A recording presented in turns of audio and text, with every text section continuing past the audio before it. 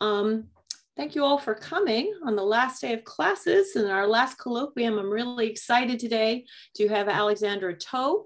She's an assistant professor at Northeastern, jointly appointed in the Art and Design or Games Department in the College of Art, Media and Design and the Khoury College of Computer Science.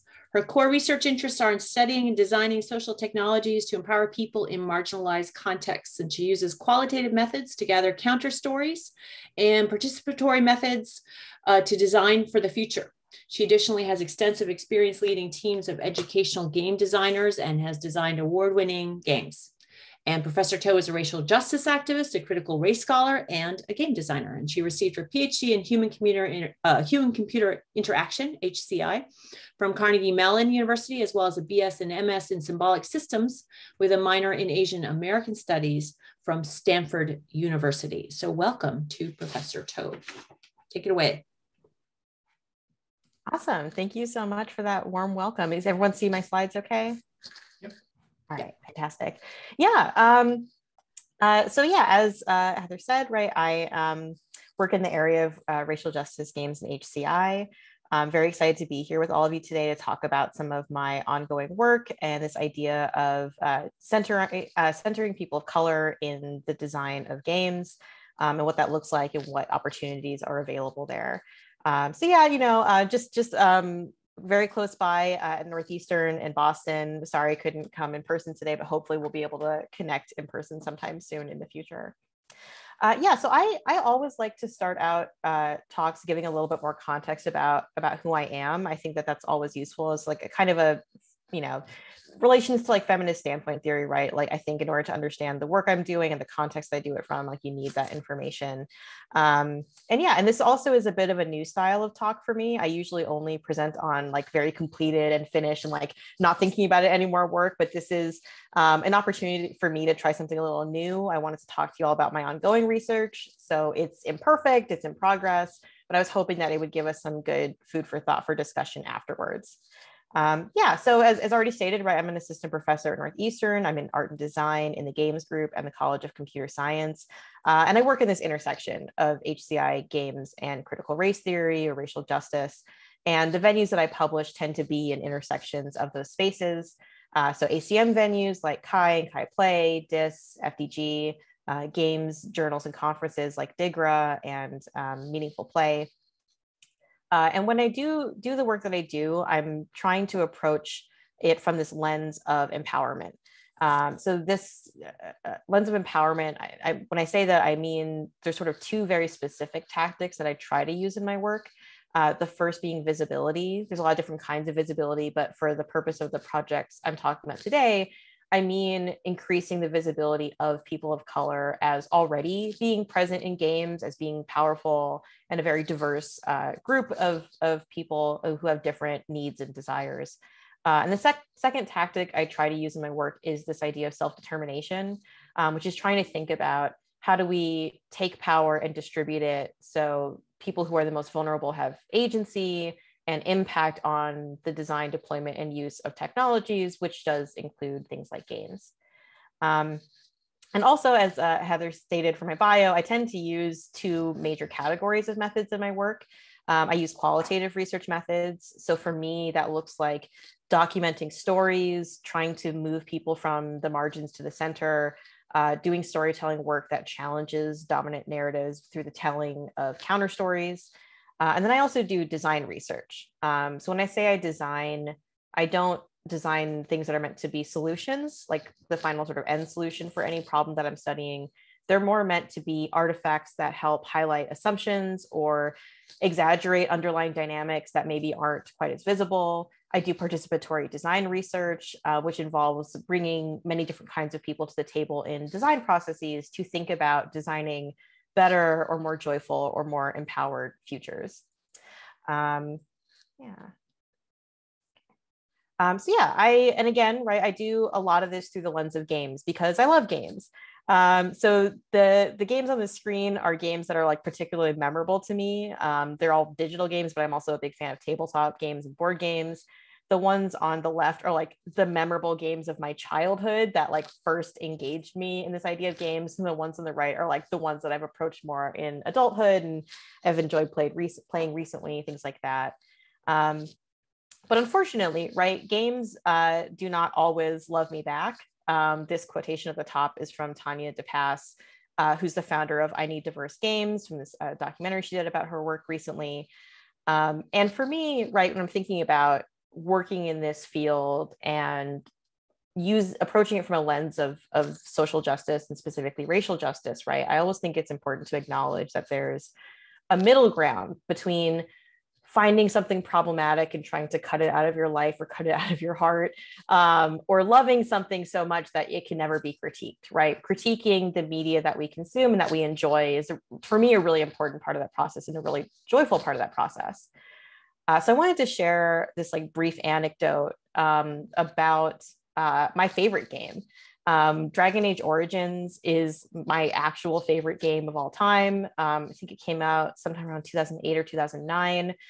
It's very much the game that made me realize that gaming was an important part of who I am, my identity, like things I wanted to pursue in life.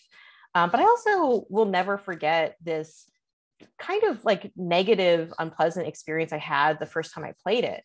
So this is an image of the character creation system. Dragon Age Origins is a fantasy role-playing game. And it has one of those like, you know, make your own character systems that has like all of this level of detail, right? There's like, you can see on here just for skin, there's like skin tone and complexion and your eye color and if you've got tattoos or things like that. The game has a bunch of different hair colors and hair textures.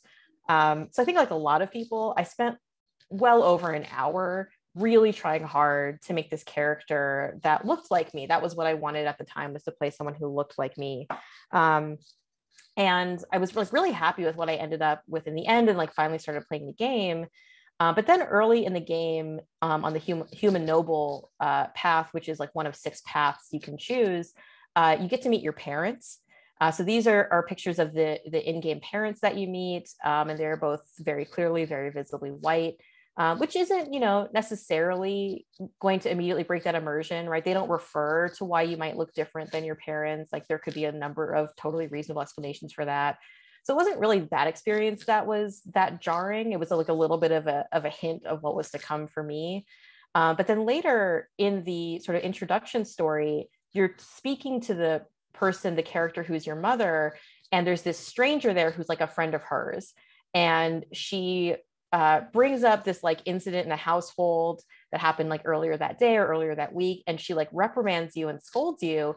And for me, that completely took me out of the game, because in my family, with my different cultural backgrounds and histories, right, like being scolded by your parents in front of someone who's outside the family is just something completely inconceivable. That would never happen. And that was that moment for me of like realizing like, oh, this game system gave me the ability to make someone who physically looks a bit like me, but ultimately this game is not representative of who I am as a person. There's this like really serious cultural things happening that like, I think were designed to be open to like many different kinds of people, but really was very representative of a very white experience that like did not resonate with me at all. And it is worth noting that since then, BioWare, the company that makes Dragon Age, has done a couple of different things to experiment with like how to address this in other games. In Dragon Age 2, they tried this new interesting system of using the character you made in character creation to then model the family members you meet later to look kind of like that. But in the most recent Dragon Age, they just removed your family members. You never actually see them in the game. It's just like they're referenced in text, but you never actually physically see them. So they've skirted the problem entirely in the most recent installation of the game. So this kind of brings me to the topic of the talk today, which is thinking about like, what are the opportunities that are available when we center the experiences of Black, Indigenous, and people of color? What does that allow? What does it enable? What is exciting about thinking about games from that approach? And I mean from like a lot of different aspects. I think the conversation around representation can often get really oversimplified. That's how you end up with situations like this, where it's like, oh, we let you make a person of color. It's like, yeah, but you didn't actually, right? How do we think about this problem a little bit more deeply? All right, so yeah, so today I'm gonna kind of explore this idea through 3 different ongoing projects I have, but I want to just dip into a little brief background on race and games first. And really the important background knowledge here is just that like this concept is not a new concept, right? So I mentioned that in the talk abstract.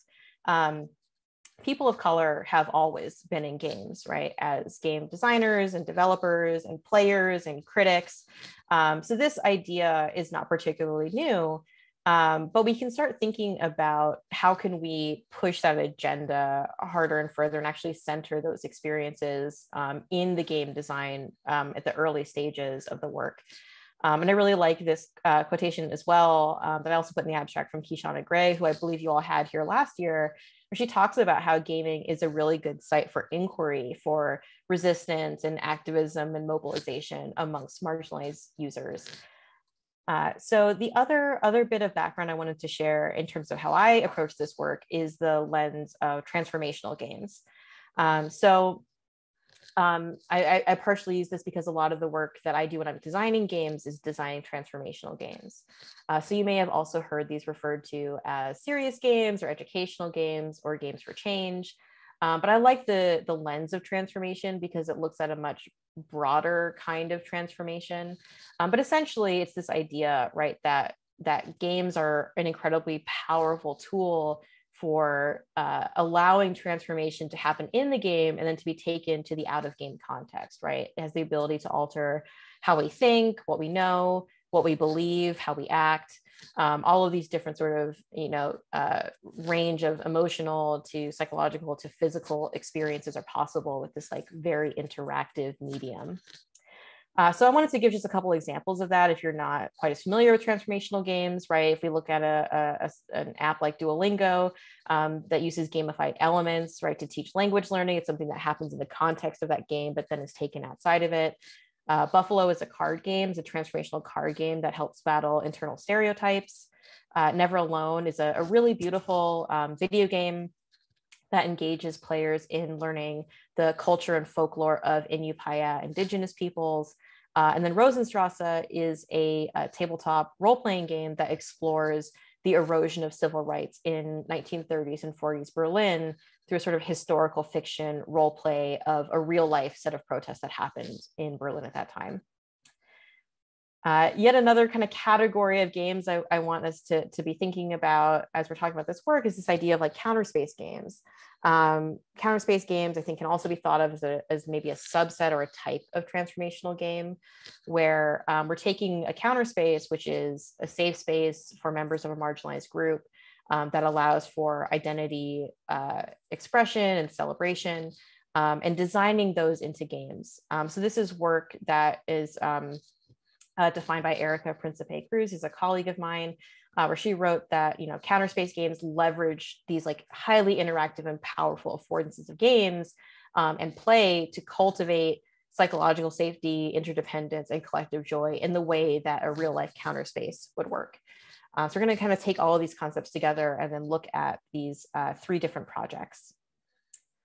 So the first project I want to talk to you about is looking at how gamers of color, specifically Black Sims players, are already remaking and creating game content that centers those lived experiences I was talking about.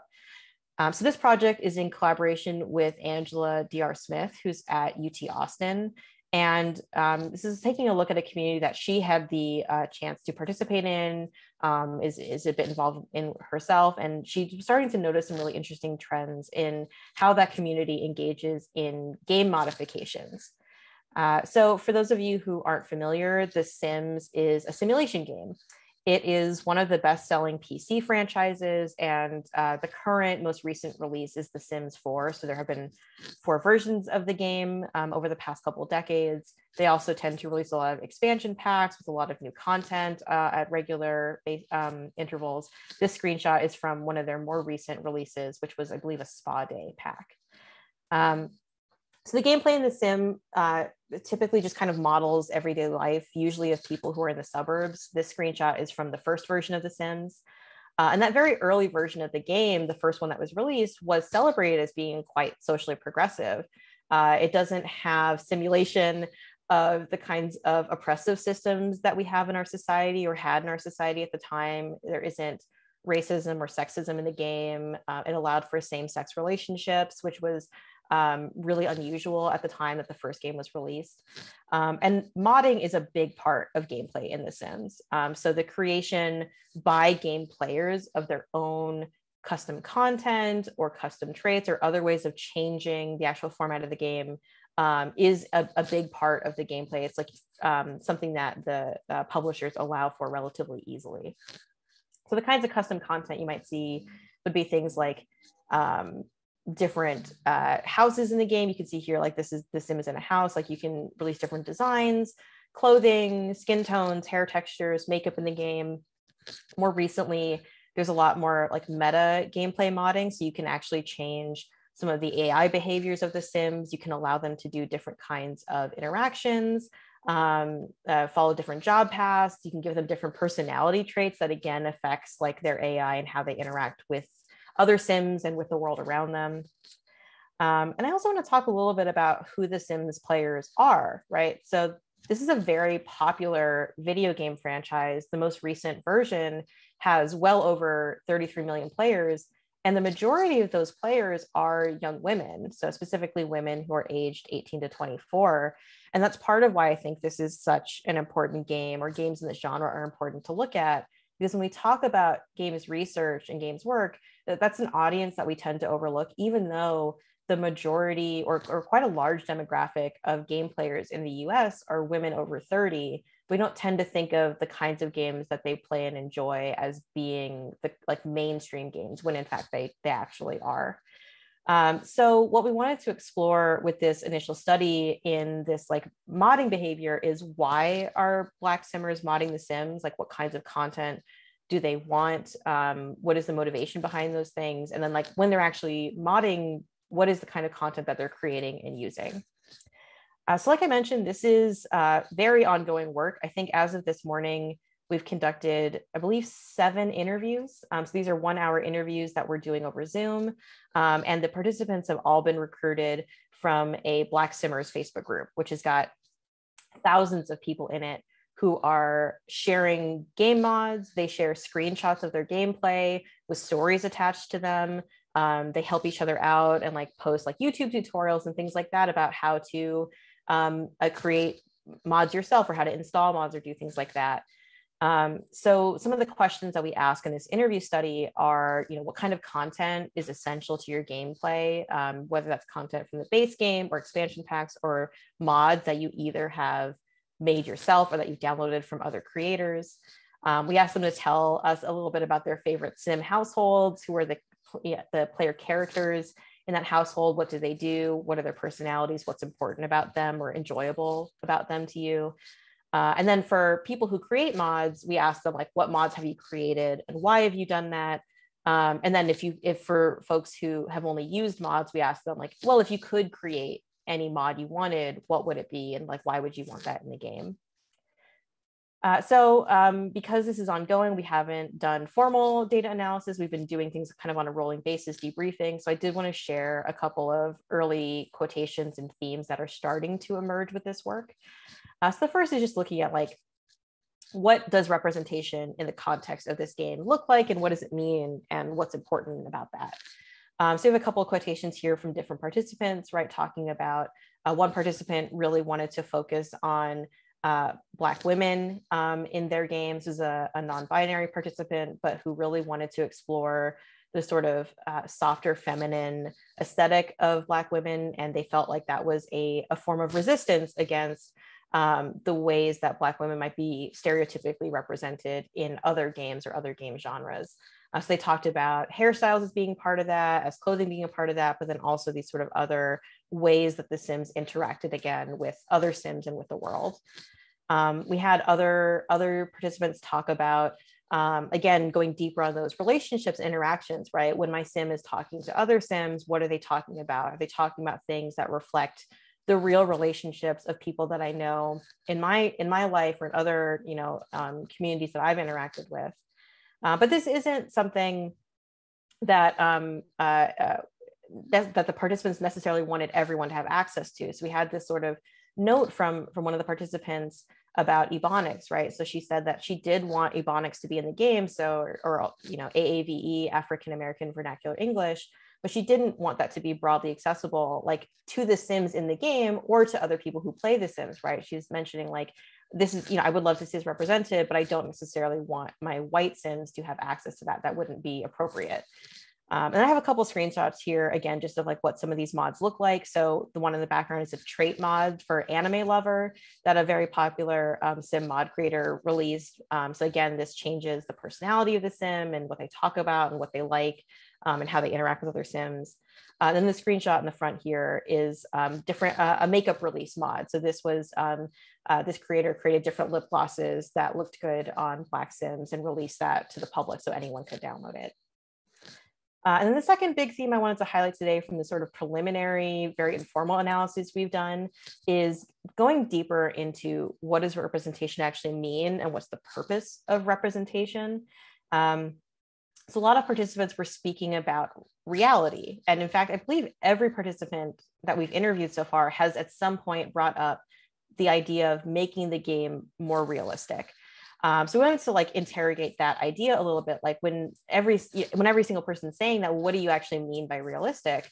And it looks like representing aspects of culture that are not already included in the base game, right? So we had some participants talk about changing the entire neighborhood so it was filled with other people of color so that the interactions that their Sims had in the neighborhood were more reflective of what real life might look like.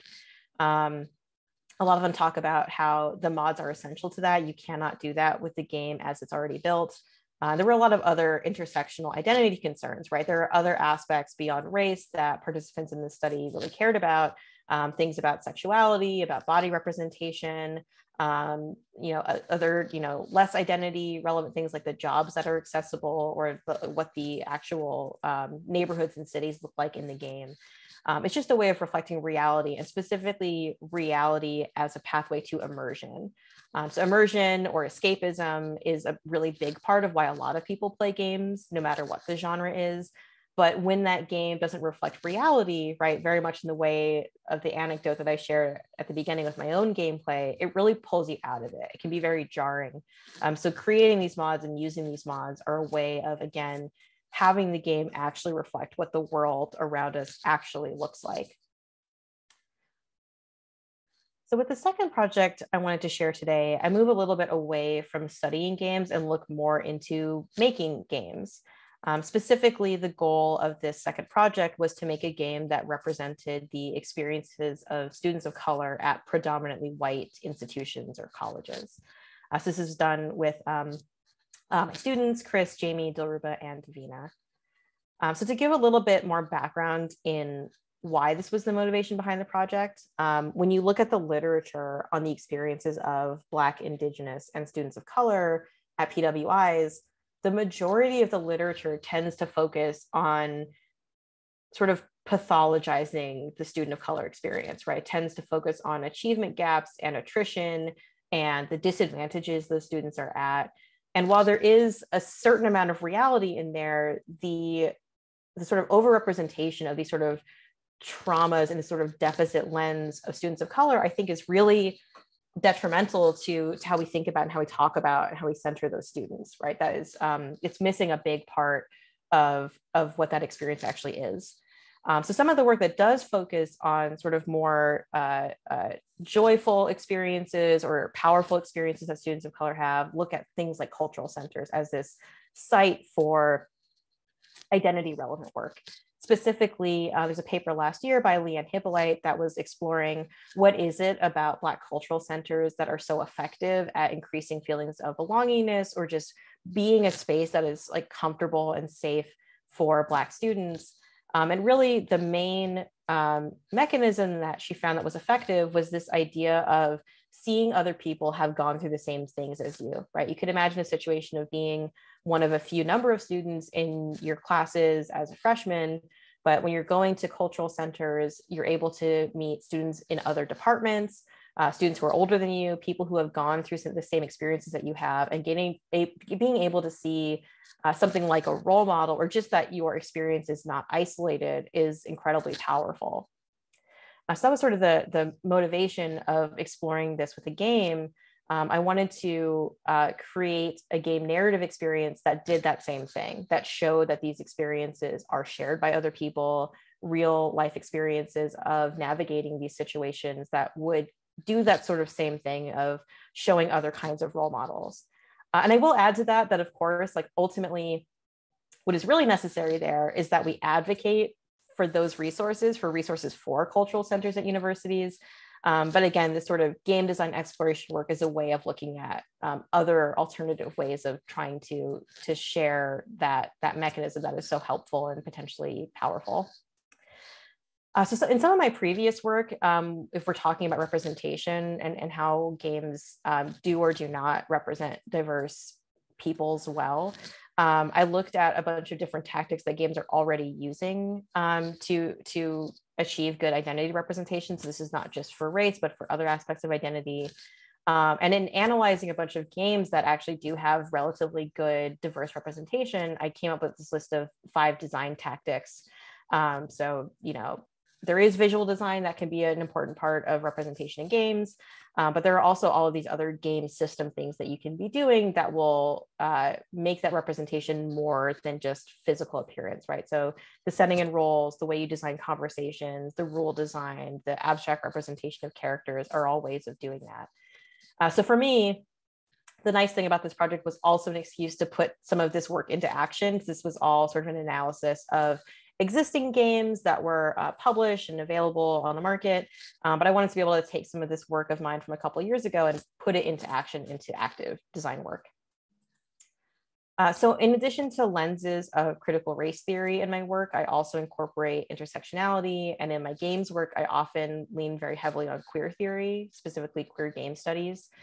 So as my team and I were conceiving of what does this project look like, what does the game design work look like, we were looking to extend some of Bo Ruberg's work on queer games to think about what does it look like to make a game that is designed by, for, and about people of color.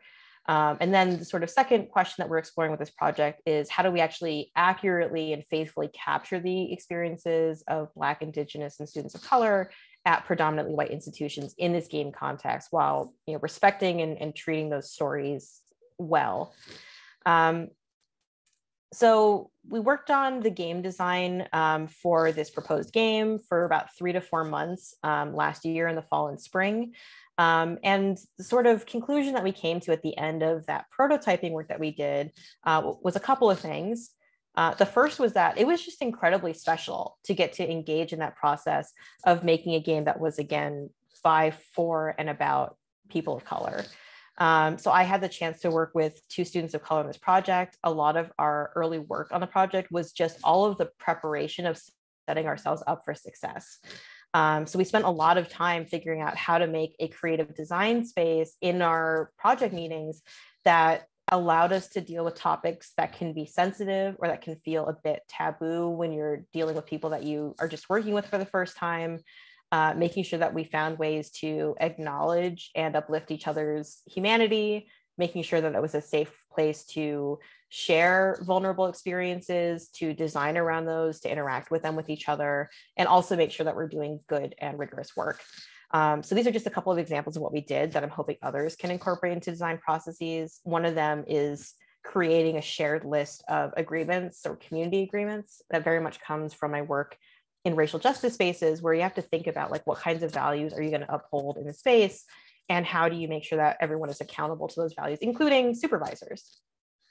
So yeah, the goal ultimately was to kind of create an environment where vulnerability is welcome, but it's not required. That's another really important aspect of that. So again, the conclusion that we came to, right? So one, it was like very affirming and exciting to do this, right? This was for me in the space, like one of the first times I've shared with students specifically what it was like for me to be in college as a mixed race person, the experiences that I had that were uplifting and affirming, like student activism, the bad experiences that I had being questioned about my own identities, and the students did the same, which I was really excited about because it gave me space to write about those things in some of my other work. So we actually ended up publishing a short paper just about the design process. There was already so much we found out just getting to do that work together. So a couple of the things that we write about in that short paper about what that looks like and feels like to do this sort of BIPOC game design process was that, like, yes, it is a little bit scary. We found out that a lot of the game design conventions that are taught to game students and game scholars don't actually apply in this scenario. So one example for us early in the process was we were making a tower defense game.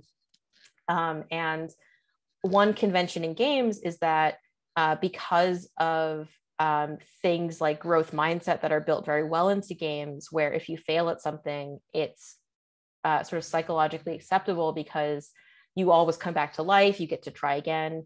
That simply doesn't apply when the entire audience or the entire cast of game characters are students of color at a white academic institution. Watching students of color die or fail over and over again in the context of a game, it doesn't really have that same impact that like is written about in many different game design theory books.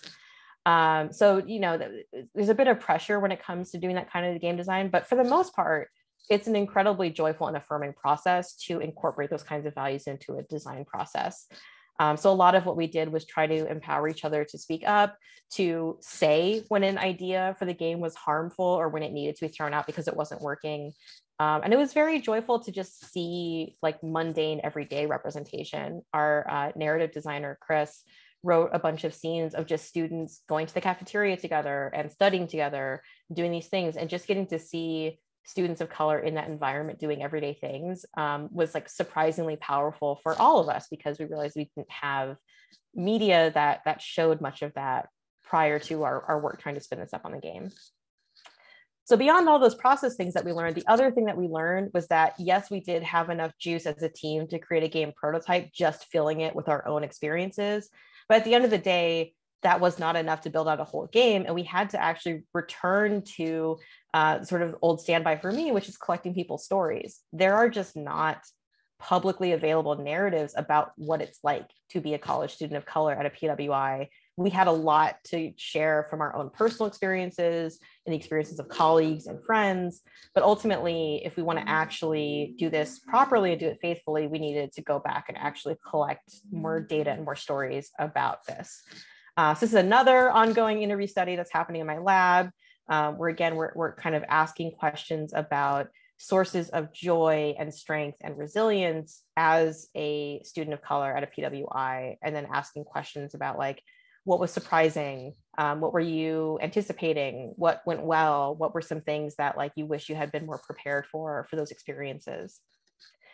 And even though we're not at the design phase right now, this work is trying to take on a bit of a spirit of assets-based design in treating our audience, students of color at PWIs, as experts, and treating those experiences as valuable and something that we should center the design around.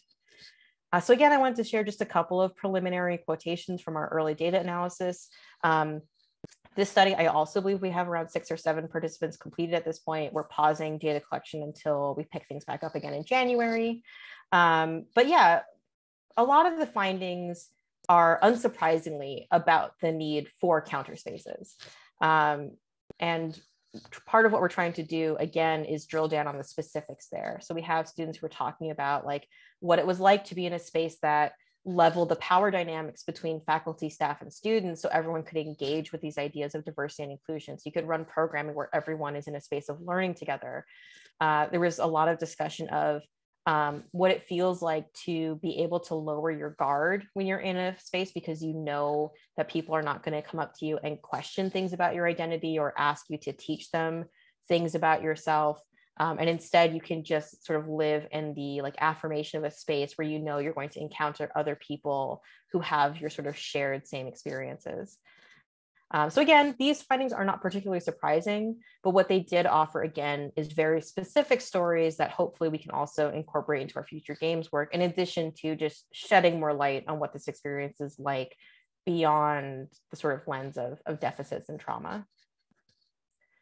And then the last project I'll touch on today, just very briefly, is another game design project that more directly confronts those uglier experiences of prejudice and identity that I mentioned do come up in some of my previous work, but wasn't necessarily the focus. So this last project looks at again, the power of games to teach and to transform, and also as sort of a jumping off point for thinking about the future in terms of speculative design and designing for the kinds of futures that we might want to engage with. This is with my other students, Doxa, Xinyu, Hung, and Dilruba. So again, once again, going back to motivations, the original motivation of this work was that I just wanted to be doing participatory design work. This is work that happened at the end of my PhD thesis. I was looking at the topic of interpersonal racism at the time, so it was a little bit more focused on negative and traumatic experiences. But I wanted to engage participants with speculation and thinking about the future. What does it look like to be supported when these sort of negative experiences happen? And while there are a great number of participatory design and speculative design exercises that have been used to do that kind of future thinking, most of them were not easily adopted to something as sensitive as experiences of racism. And for me, sort of the immediate thought was like, well, games are again, once again, a very powerful tool for intervening in that kind of space because they're so immersive, because they allow you to take on the role of another person. Role playing has been used in those kinds of very serious clinical contexts for dealing with sensitive topics. And unlike reading a fictional story or watching a movie, the interactivity of games gives a lot of agency to the person who's playing or using them and making choices about how they're going to interact with the content. So if you're not familiar, just a brief definition, microaggressions are subtle, sometimes unintended, slights, insults, and exclusions. There are racial microaggressions, but there are also microaggressions across a number of other forms of identity, like gender, sexuality, et cetera. So for this work, what I did was wrote an interactive fiction vignette about a college student who experiences a racial microaggression. So again, this sort of first-person perspective allows participants to engage with an experience of racial prejudice and aggression from a first-person perspective, but without unnecessarily putting that participant in those actual shoes in the way that like a deception study or something else more live would do. So this story follows a character named Sam who's in a research lab. They go to have coffee with a visiting professor where they then encounter 3 back-to-back racial microaggression statements. So those are, your English is so good, you're so articulate, and where are you from, where are you really from, where are your parents from? And at the time when I designed this game, the purpose of the game was to be, again, a jumping off point for speculative design. So I asked participants to play through the game, and then they did this design activity where they analyzed the game and they started to find opportunities for design, started to relate it to their own experiences.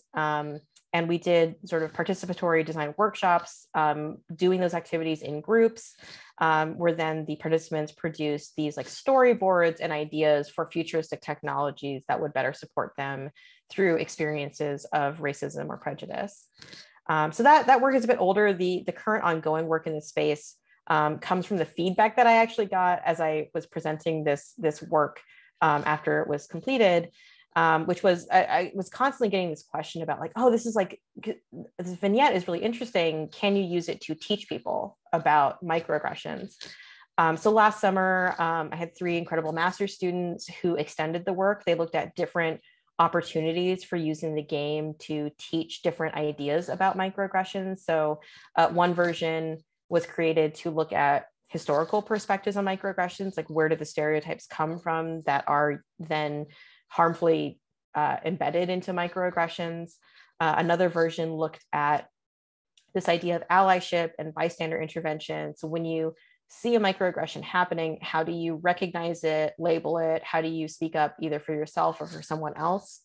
And then the third version is mostly getting out the information about what is a microaggression. What is it that makes it so harmful for the people who are experiencing it? So while these first 2 are a little bit more aimed at allies and accomplices who might be able to do something when they see it happening, or who might be able to like learn themselves to not inflict those on other people, the third version is a little bit more about people who experience microaggressions and understanding like, why does it make you feel so tired or exhausted, or like why does it feel harmful to like your sense of belonging in a space when you hear these microaggressions?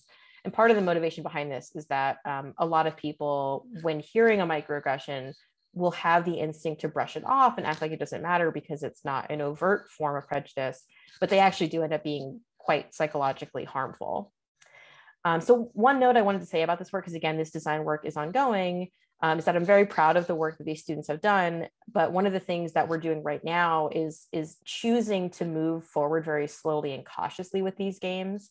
There are a lot of really great empathy and learning games out there, but there are also some really bad ones that can be more harmful than good. So what we're doing now is doing a lot of assessment about making sure that the bystander interventions in the game are validated, that we're being sensitive to the fact that these are real experiences that people have had who are likely to read these games. So we're trying to move forward sort of cautiously in how we choose to move forward and release these more publicly. All right, so to wrap up today, I wanted to just summarize a couple of my thoughts and things that I've been learning through the process of working on these projects, and a little bit about where I hope this work is headed for myself and for other people. So for me, there are a couple of good opportunities here, and again, centering people of color in a game design experience. The first one is just to remember, when you're doing work that is meant to have some kind of systemic change, or you're looking to be more inclusive, the number one thing is to look at what people who are already working in that space are already doing, right? As I mentioned up top, right? People of color have always been in games, streamers, developers, designers, etc. And there are already plenty of people who are doing the work of reclaiming and remaking game spaces. Some of them are doing it within the games industry, and some are doing it by creating their own communities and spheres of influence. So for me, that's just a general go-to tactic whenever I'm working in a space where I'm looking at systemic change, is that looking to the people who have already been doing the work, finding ways of uplifting and supporting it, and sharing resources and spotlighting the work, I think is the kind of first place to go. The instinct to always start from scratch, I think, comes from a colonial mindset that I is a habit that I want us as academics to break as much as possible. The second is not really a directive. It's more of an exciting feeling that I felt, and that I've seen other people on my teams feel, which is that, like, when you get the chance to do that representation correctly, and when you get to center those experiences, it really does uplift the joy and humanity of all of the people who are involved. It's very exciting in a way that, like, I did not realize I was missing when I first started these projects. And then finally, like, it's not just about the output, right, of what we're making. It's also about the processes that we use on the way to that ultimate design, right? So embedding some of these community values and centering these ideas of, like, joy and humanity and rest in a design process is really another way of sort of uplifting all of the people who are going to be involved in your design teams and processes. Like I said, a lot of this is ongoing work. There are still interview studies to complete, and there's going to be a lot of game design work that's happening in my lab in the spring. I'm also looking at other aspects of the work with a couple of collaborations. So Chris Martins and I are looking at using tabletop story games as a way to think about speculative liberatory futures. And I'm also working with Christina Harrington on a more generalized design framework that, again, kind of centers the cultural values of people of color, joy, wellness, rest, and things like that. I did want to shout out really briefly a bunch of other kinds of things that I work on. If you ever want to chat about these or connect about some of my other work, I do a lot of work in critical race theory in HCI, intersectionality and intersectional feminism in HCI. A lot of my work also is at the meta level of looking at the culture of academia. A short paper that came out like a year and a half or 2 years ago on lab counterculture, like how do we make academic labs that center equity and think about things like power hierarchies and dynamics and flattening those things. I do some work on scholar activism and a bunch of other games projects that I really enjoy. So with that, I do want to acknowledge my incredible collaborators as well as my students. They're the reason why I get to do all of this awesome work. This was the first year that my lab was doing lab meetings. So we've been working a lot about sort of ingraining the kinds of cultural values or just like workplace values that we want to ingrain in the lab moving forward. That's been really exciting and joyful work for me to get to do with my students. So with that, thank you all again so much for having me here and for your time. And I'm very much looking forward to our discussion. Great, thank you so much. I know we're all applauding, but we're mostly muted. So, but I know everyone's applauding because that was a terrific presentation. Let's open up to questions and comments, discussion with the audience. See, we have just a note from TL. So interesting, it's such important work. Thanks for sharing. Marvez, I think, just put a hand up. Is that correct? And then it went away. Anyone? I could kick us off. It's a kind of, it's a sort of banal question following such exciting and interesting research, but I noticed that you were doing this, the Black Simmers from the Facebook group study was a collaboration with T. Austin, and that there was a note at the top that you had IRB approval from Northeastern, and there were little details like $25 payment to participants and so on.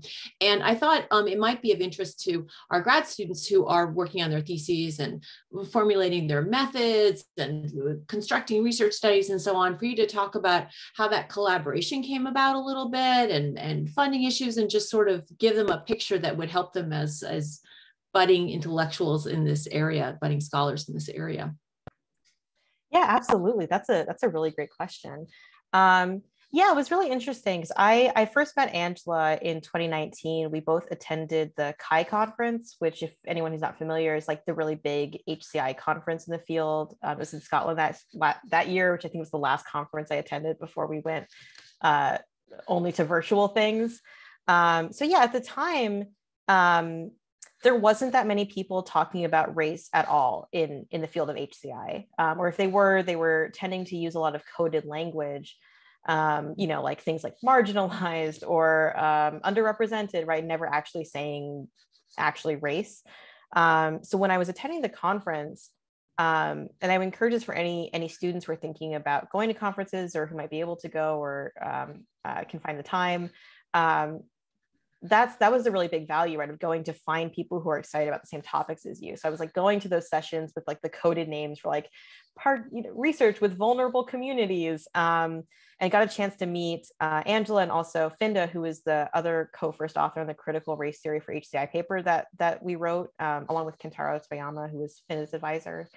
So yeah, I mean, finding people that you vibe with in academia is like one of the biggest, most important things I think that you can do. Like, we found that we were excited about the same research questions and problems. We did that critical race theory paper together and said like, oh, well, now this is done. What are other opportunities we have to work together? So I think sometimes when you're looking to collaborate, sometimes you're looking for someone very specific where you're like, oh, I know I want to work on this problem. I need someone who has this other expertise. Let me go find people. But in other cases, like my collaborations with Angela, it was like, hey, let's have a meeting where we just sit and talk about all the things that we're excited about, and let's find an overlap and see if we can spin up a project from there. So that was very much where that project came from. I was mentioning that, like, I'm in a games group. Angela, I believe, is in information science. We're trying to figure out like, where is there a good fit with all the things that will get us to move forward in our careers, but also give us the chance to work together. So that was a big part of that. And then in terms of the logistics, they ended up not being too difficult. There's a lot of infrastructure at universities for cross-university collaboration. You want to work with your IRB offices and kind of figure out who owns things. A lot of the logistics come down to like data safety and security and things like that. So those are all logistics that, like, once you know what you want to do, relatively easy to figure out, work with your administrators and people and treat them kindly, and those things tend to work out relatively smoothly. It takes a while, but it's not too bad. Great, thank you. Marvez is next, and I believe he's having some video trouble, but it's fine with audio, so we might not see Marvez, but we can hear them. Can everyone hear me okay? Yeah, okay, sorry. I don't know why my video doesn't seem to want to cooperate today, but thank you for your talk. It's really interesting. In my lab, we create educational simulations to help teachers practice like enacting moments of equity. And I'm curious how your lab goes about balancing like authenticity with like a simulation design. Like what elements of reality do you abstract away so people can focus on the like microaggressions or the moments of inequity? Yeah, thanks. Yeah, that's a really great question. And it's like a difficult one, right? Because you never want to accidentally trivialize things by removing the elements that are important. So really, I think it just comes down to like play testing and user testing for me, right? Like bringing as many stakeholders who are impacted in as you can with the time that you have, and making it very clear that like your game or your system or whatever it is that you're working on is not complete. It is open to change. It likely has assumptions in it that are maybe correct or not, and that when you're bringing someone in to do a user test or a play test, like in the context of games, right, that like that person does not feel pressure to say that it's good because of like, you know, the bias of wanting to like make you feel good or pump you up or like say nice things about your research. Trying to encourage that process of iteration and critique, I think, is a big part of it. Like I said, the game that my students and I were working on the student of color experiences, right, we had a couple of major game design overhauls, right, where we had been working on this one design idea for like a month and a half, and eventually we're like staring at it together and we're like, hey, I think this is actually potentially really harmful. And it's a very painful moment, but making sure you're building in that time and those protections to let that happen and to treat it like a good thing, because hey, at least we're learning something and moving forward, I think is helpful. That's also more of a tip for supervisors maybe than for students, right? That like make sure that these timelines are not going to sacrifice the quality of the work and end up actually harming people. Thank you. We have a question from Tomas, who asks a type question. Thanks for the fantastic talk. I was wondering if you thought about any parallels between the Sims and theater as a media practice and the strategies that marginalized publics use in that medium. Oh, that's a very cool question. Well, I will say I don't know too much about theater, so that I probably wouldn't be able to speak with any authority to those parallels. But your question did make me think of some interesting things that happen in the social media groups around The Sims that I think have some interesting interactions. So I think, you know, something that I want to do with the project in the future is do a little more content analysis of some of those things. So there are, like I said, the Facebook groups, there's Tumblr groups around The Sims, there's Discord groups, Instagram, Twitter, like the community is all over the place. But one of the things that especially happens on Facebook and Discord is that people engage in a lot of storytelling there. So there, a lot of participants have spoken about this, which is why I'm like able to speak to it a little bit more, even though it wasn't the focus of the study. But people are like crafting and creating their own storylines with the Sims and taking screenshots of their Sims and like writing up short narratives about their relationships in the game and all of these things, and then post them to the Facebook group for other people to read as like a kind of mix between like fan fiction and short storytelling with these like visual aids of the Sims. So I think that's really exciting to see how people are like engaging in that kind of creative activity.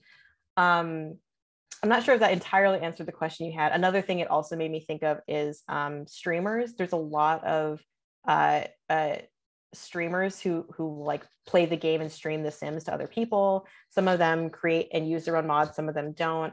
But there is kind of an interesting interaction there where people are sharing a lot of their gameplay for a game that is like a single player game. So I don't know, that's like totally related to the question that you asked, but it are some interesting things that I've noticed as I've been like diving more and more into the community aspect of it. Super, thank you. Who's next? Mike. Hi, Alexandra. I also can't turn on the video, but I think your talk was great. So we're doing a lot of similar work here in the MIT Game Lab. And one of the things that we often think about and struggle a bit with is how do you create sort of a long-term change if you come into a community or into a context and you run a couple of workshops, you make some games together, something like that, but then you at some point you have to leave, and what do you leave behind? I was just curious about your thoughts on that. Yeah, I really love that question. So one of the frameworks that I use that I had a very brief slide about is called assets-based design. And assets-based design, right, is trying to respond to that sort of HCI framework that we tend to teach our like early HCI students of need finding, right? So where it's like when you're doing work, you go to a community, you assess what needs they have, and you design to fill those needs, and then you leave, like as you're saying, right? Where it's like suddenly you've disappeared from the process. And assets-based design is meant to look more at what are the active practices of the community already, right? How do we treat those as valuable? How do we integrate any designs or interventions that we create as being embedded in the existing practice of the community as a way to make sure that those things last and that they're more long-term, just like dropping an intervention on people than like walking away and saying like, oh, I did my study and I'm done. It's like trying to more actively work with the current practices. So that's like the general like framework and theory I try to center when I'm doing this kind of work. But I will admit, like a very long-term evaluation study is not something that has been on my sort of research catalog history. It is something that I really want to do, especially as I'm starting to think about moving into educational spaces with potentially younger game players, but has not come up directly in my work yet. Yeah, so I would love to talk to you more about this and maybe other ways that we can collaborate with you in the game lab, but thank you. That was a good answer. And Blue wants to say hi as well to everybody. Yeah, that sounds amazing. And yeah, thank you for the question. Boy, now I wish my cats were allowed in my study, but they're not. They're too destructive and distracting. We do have video now, and as Scott points out, now you can see us all smiling and nodding vigorously. We can turn on our cameras if we choose to. Do we have any? Who's next? Scott. Yeah. And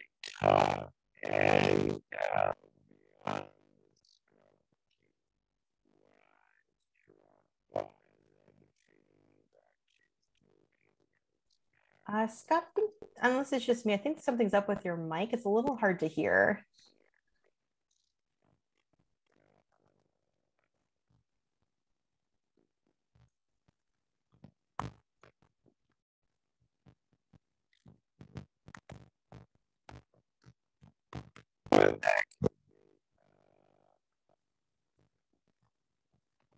Yeah, it almost sounds like you've got a bad input connection, Scott.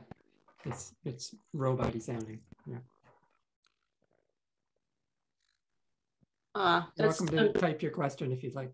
Exactly, yeah, Scott, could you type it? I'm sorry, that's frustrating.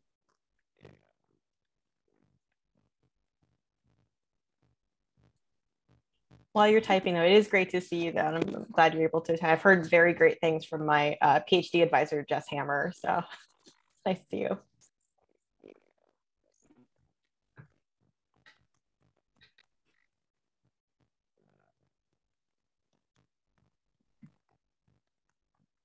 Okay, we're just pausing for a second while Scott, who claims he's not a robot, I think might be a robot, but yeah, he says his question might take a few minutes. So can we from anyone else in the interim?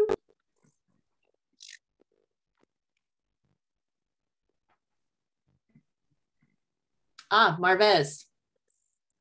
Now with working video.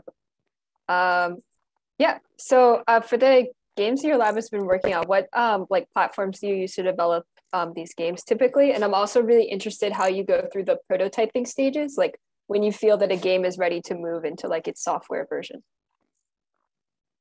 Yeah, I will say I'm very enamored of tabletop games and board games. So that tends to be the medium that I like to stick with. But, you know, as someone who's joint appointed in a computer science department, I recognize I probably need to move into digital a little bit more than I am currently. I really like Twine. So a lot of what I do is very narrative heavy, and it's, you know, it's open source. It's a very easy to use tool for folks who are making games for the first time. I did that was one of my summer ambitions that worked for 2 weeks and then failed, which is I tried to take a class on Unity over the summer, and I was like, nope, didn't happen. Don't have the motivation to like learn a whole new thing right now. But a lot of my students, because we have a really great games undergraduate program at Northeastern. There's also a master's program. So there's a lot of really great, talented game designers and developers that I've had the chance to work with. So the BIPOC PWI game is currently being developed in Unity. And in terms of prototyping, I think, again, it's like a very HCI mindset to want to stick with paper prototyping for as long as you can, just because it allows you to do that thing I said of like throwing your ideas out. Way harder to throw your ideas out when you had someone spend like a couple months developing something on a very specific platform with, you know, sort of very specific mechanics built into it. So I didn't put it on any of the slides, but I years ago published a paper at Meaningful Play on a process for designing transformational games, where I talked a lot about like the iterative cycles you go through of doing research, coming up with your idea, doing the necessary background, turning those ideas into a physical prototype that you continue to play test, and then kind of go back and forth between those cycles. So it's mostly just incorporating like a very HCI mindset of iteration. And in terms of when you know you're done, that's where I think the transformational framework really comes in handy. So that's Sabrina Salba's work. I think the website you can find is like transformationalframework.com. She's got a free PDF of her book available on the website. But she talks a little bit about like, how do you define a transformational goal? How do you make sure that you define your audience concretely? And how do you define the kind of change you want to see? And that helps with like, whether it's like formal research study measures or just like anecdotal observational behavior that you see when someone's playing your game, of like, did the change that I hoped would happen actually happen? So it's all very abstract. I can give a specific example. Again, from my like early thesis work, I made a board game that was about encouraging curiosity in underrepresented students in STEM at the middle school level. But that idea of like encouraging curiosity is a very abstract, big goal. So using the transformational framework, we like kind of drilled down on like, what's a specific element of curiosity that we can actually see, or that we can actually measure. And what we ended up going with was question asking. So then it was a very simple matter of like, every time we test the game, we can literally just like record like how many questions is each student asking when they play the game. What are the quality of those questions? Can we assess them for like whether or not they're using aspects of like hypothesis testing or the scientific method or things like that? So you find those like metrics that you're looking for, and then you can start to track those over time each time you do a play test. Great, thank you. Shrushti. Hi, this is actually Tomas from Shrushti's Medium. So this is me again. How's it going? So I'm interested in the extent to which mods can serve as a counter strategy to creating media, in the sense that, you know, sure, you can create beautiful things around The Sims, but first The Sims is built as a race-blind game, but it's also a game about capitalism and the patriarchal family structure, right? It's like, and the constraints are very much there, the ideological constraints. So I was wondering, what are the limits to these media making strategies for you? Yeah, that's an interesting question. I will say, I don't know if this, again, directly answers your question, but I do think I've seen how, in just this short time working on this project, right, how much the modding community, by creating this sense of community, by creating this sphere of influence, by advocating and talking about the kinds of game content they want to see in the actual game, has had an actual influence on the games industry, or like on, if we're talking, at least talking specifically about The Sims, right? So if you look at the promotional material for that expansion pack I talked about, the Spa Day package, it is very clearly targeted towards Black Sims players, right? The content that's in there that they're using, like the trailers are all using like Megan Thee Stallion music. It's like focused on different Black cultural hairstyles and nails and things like that. So I do think that like any of this kind of work is actually quite powerful in showing that there is at least a market and an audience, if we want to talk about it from like a capitalist perspective. But yeah, I mean, ultimately you're right? Like The Sims is a bit unique in that the modding capability you can do in there is actually pretty deep. Like you can actually change the game mechanics quite deeply. One of the modifications that is in I believe the MCCC mod package is a mod for child support, right? So that is like a deep element of gameplay that's not just like, oh, I downloaded a skin tone that wasn't available before. It's like actually changing the structure of the gameplay. So at least for that game in particular, there's actually quite a lot you can do to change the structures. But in general, ultimately, yeah, it's like what you want is to show that there's a market and a need for these things, and that hopefully changes the actual games industry into making that content. Can I follow up with a question? So I think that's a very interesting point, but I wonder, because not all games can be modded. So I was wondering if you found anything about EA's discourse around allowing mods to run The Sims. I understand they are allowed since they've Sims 2. And they seem to be very powerful compared to other video games where the mods seems to be like, skins or like something very superficial. I was wondering if you saw that as a core part of the proposition that Sims builds.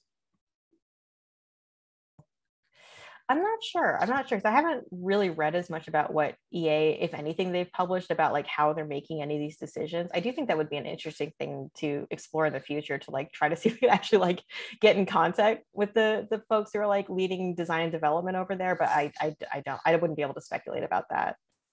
Great, thanks. We do have a question from Scott now, which I'll read aloud. The film television industry seems to have turned a corner in sometimes centering BIPOC voices, even if it's purely for the profit motive. Do you see comparable movement in the commercial games industry?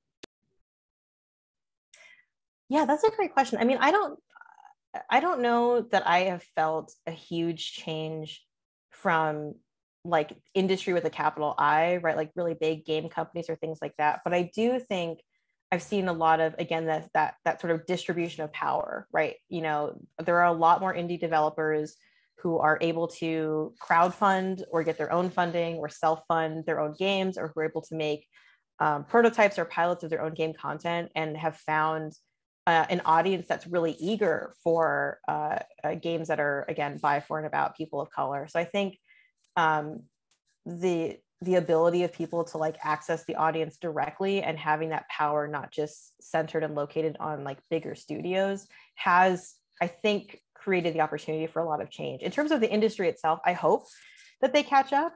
I this semester was teaching rapid idea prototyping with the undergraduates at CMU, and we were looking together last week at just like basic kind of market game stats from 2020 about like what games are making the most money and what are the most popular, what are the most popular platforms. And that Spider-Man expansion for Miles Morales was like up there on one of the top 10 lists, right? It's like there is a huge market that wanted that game, that was excited for it. But it wasn't a standalone game, it was just an expansion. So I think if the games industry would see that, hopefully that'll motivate some more change. But yeah, it's a funny thing, right? Like it's these bigger industries like, entertainment and games, it is at a certain point going to largely be profit driven. And I think that for some people that can be pretty disheartening. Like I know it was a tough thing for me to swallow when I finally came around to seeing capitalism everywhere. But in my critical race theory work, right, one of the core tenets of critical race theory is the idea of interest convergence, right? And it means like accepting the idea that social progress and justice historically has not happened unless it's in the material interest of the majority. And again, whenever I've shared kind of that concept of interest convergence to the audiences I've had a chance to speak to, I do try to encourage people, like, try not to let that bring you down into a defeatist attitude. It's more like having that knowledge is always going to be a useful tool in any kind of advocacy work you do. Like capitalism does drive a lot of the way things happen, at least in the States. And I think that that's hopefully a useful leverage point, but if not a difficult one to have to deal with and confront. Great, thank you. Do we have anyone else queued up or any other hands going up?